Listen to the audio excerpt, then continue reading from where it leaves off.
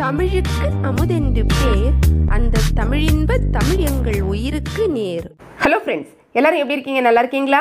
இன்னைக்கு நம்ம channel Tamil allrounder அப்பட்டக்கரில் நம்ம பார்க்கக்கூடிய வீடியோ என்னென்னா, கொஞ்சம் வித்தியாசமான முறையில் சுவையான மீன் குழம்பு எப்படி செய்கிறதுன்னு பார்க்கலாம்.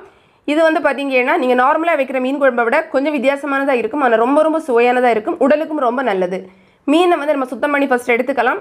அதுக்கப்புறமா தேங்காய் துருவல், கொஞ்சமாக ஒரு 4-5 பூண்டு எடுத்துக்கோங்க.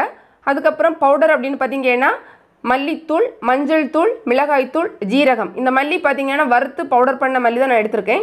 இந்த தேங்காய், இந்த மசாலா, இது ரெண்டையுமே நம்ம வந்து அரைச்சி எடுத்துக்கணும், பூண்டெல்லாம் சேர்த்து அரைக்கணும். அதுக்கப்புறமா வெந்தயம், மிளகு, ஓமம், இந்த 3 பொருளையும் நம்ம வறுத்து இதுக்கு கூட நம்ம வந்து சேர்த்துக்கணும்.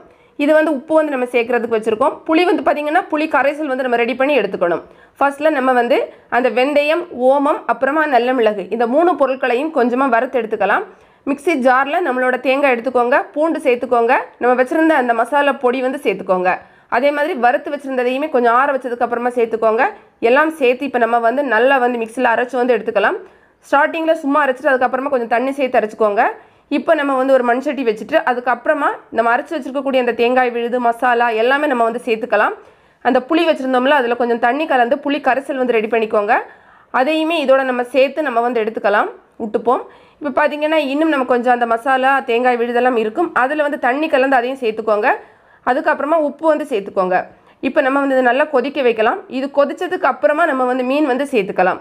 நல்லா கலந்து விட்டுக்கோங்க. அந்த தேங்காய் விழுது, மசாலா எல்லாமே கலந்ததுக்கு அப்புறமா நம்ம வந்து ஒரு மூடி வச்சு நம்ம வந்து வேக வைக்க போகிறோம். இப்போ பார்த்தீங்கன்னா நல்லா கலந்துட்டோம், லைட்டாக வந்து கொதிக்கவும் ஆரம்பிக்குது. நான் வந்து மூடி வச்சுருக்கேன். இடையிடையே நம்ம வந்து திறந்து பார்த்துக்கணும், நல்லா கொதிச்சு வருது அப்படிங்கிறது. என்ன காரணம்னா சீக்கிரமாக இல்லைன்னா அது கீழே வந்து விழுந்துடும், அதனால தான் வழிஞ்சிரும், அதுக்காக தான். இந்த மாதிரி இடையிடையே கலந்துக்கோங்க. இப்போ வந்து என்ன பண்ணணும் இந்த ஸ்டேஜில்னா, கொஞ்சம் எடுத்து டேஸ்ட் பண்ணி பார்த்துக்கோங்க, இதில் உப்பு கரெக்டாக இருக்கா, மசாலா எல்லாம் சரியாக இருக்கா அப்படின்னு. ஏதாவது உங்களுக்கு எக்ஸ்ட்ரா சேர்க்கணும் அப்படின்னா சேர்த்துக்கோங்க. எனக்கு கொஞ்சம் உப்பு வந்து கம்மியாக இருந்தது, ஸோ நான் வந்து உப்பு கொஞ்சம் எக்ஸ்ட்ரா வந்து சேர்த்துக்கிறேன்.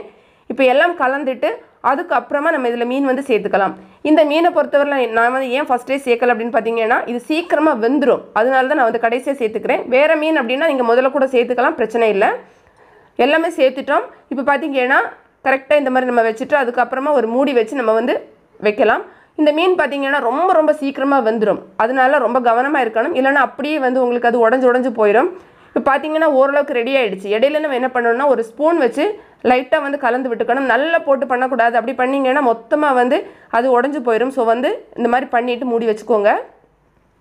இப்போ நம்ம வந்து திறந்து பார்த்துக்கலாம். மீன் ரெடி ஆகிடுச்சு. கறிவேப்பிலை சேர்த்துக்கலாம். உங்களுக்கு விருப்பப்பட்டீங்கன்னா நீங்கள் எண்ணெயில் தாளித்து அந்த மாதிரி கூட சேர்க்கலாம். நான் எண்ணெய் எதுவும் சேர்க்காமல் டைரெக்டாக கறிவேப்பிலை வந்து சேர்த்துருக்கேன். அதுக்கப்புறமா நம்ம வந்து மூடி வச்சதுக்கப்புறமா நம்மளோட மீன் வந்து ரெடி ஆயிரும். இப்போ பார்த்தீங்கன்னா மீன் குழம்பு சூப்பரான சுவையான மீன் குழம்பு ரெடியாக இருக்குது. இந்த மீன் குழம்பு பார்த்தீங்கன்னா ரொம்ப வாசனையாக இருக்கும். அதாவது நம்ம இதில் வந்து ஓமம், வெந்தயம், மிளகு எல்லாம் சேர்த்துருக்கிறதுனால ரொம்ப வாசனையாக இருக்கும், ரொம்ப சுவையாகவும் இருக்கும். இது வந்து பார்த்தீங்கன்னா ஒரு சில பேருக்கு நெஞ்செரிச்சல் இல்லைன்னா வயிற்று பிரச்சனைகள் அந்த மாதிரி எல்லாம் இருக்கும். அந்த மாதிரி இருக்கிறவங்களும் இந்த மீன் குழம்பு சாப்பிட்டீங்கன்னா ரொம்ப நல்லா இருக்கும். உங்களுக்கு நெஞ்சுக்குமே ரொம்ப இதமானதாக இருக்கும். இது சாப்பிடும்போது கட்டாயமாக உங்களோட வீட்டில் வந்து ட்ரை பண்ணி பாருங்கள். இதே மாதிரி பல வகையான ரெசிபிஸ் நம்ம சேனலில் போட்டிருக்கோம். சேனல் பிளேலிஸ்ட்டில் ரெசிபிஸ் சமையல் அப்படி இருக்கும், அதில் போய் பார்த்துக்கோங்க.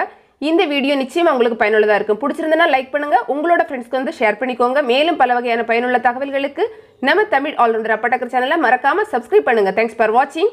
நன்றி, வணக்கம்.